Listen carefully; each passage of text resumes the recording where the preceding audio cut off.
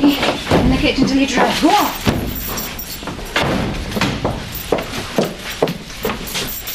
Sorry. I didn't mean to scare you. How the hell did you get in? You left your door open. Get out, Charity, before I call the police. You're not going to do that, though, are you?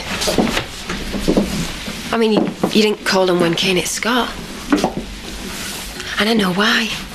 You're scared they'll look more closely into why Scott's changed his story. Scott changed his story because he realised he'd made a mistake. Yeah? Didn't seem too comfortable with that in the witness box today, did he? Will you go now, please? Be your turn sat there tomorrow, won't it?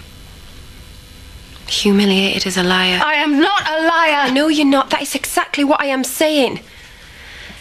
Zoe, listen to me. You are a decent person. You're not like Scott or me or Chris.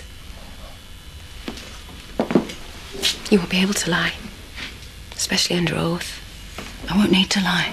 Yeah, you will. You know you will. You said as much. Zoe.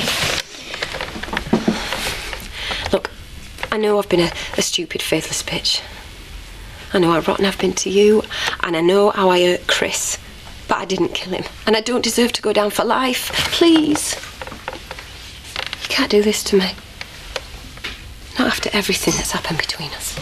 And I don't mean us. I'm not talking about us.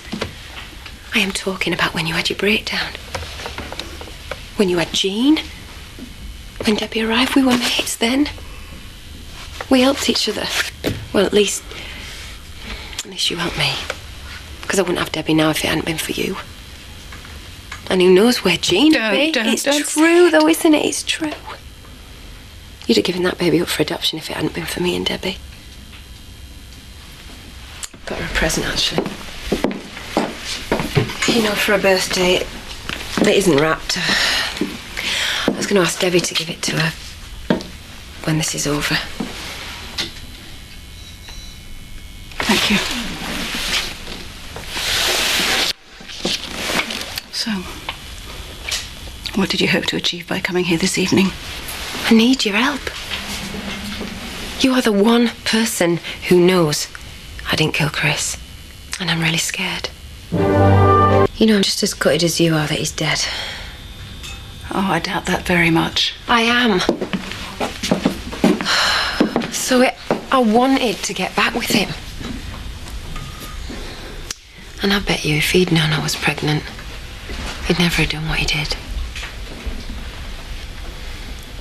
What do you want me to do with it, by the way?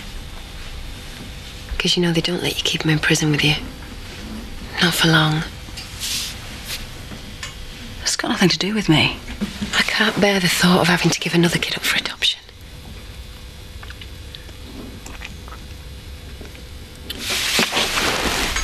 You don't really want to go through with this, do you? You're only doing it because you think it's what Chris would have wanted. Well, Chris is gone. It's just you and me now. So don't you think it's time you started doing what you wanted?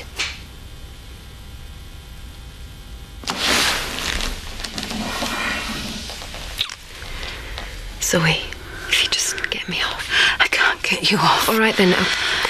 If I get off, I won't ask for anything else. Any of this. I'll get out of your life for good and I won't ever bother you again. Unless, of course, you want it some other way.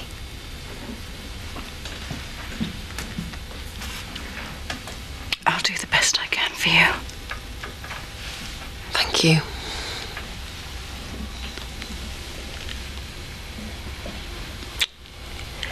Okay, well, I'll see you in the morning, yeah?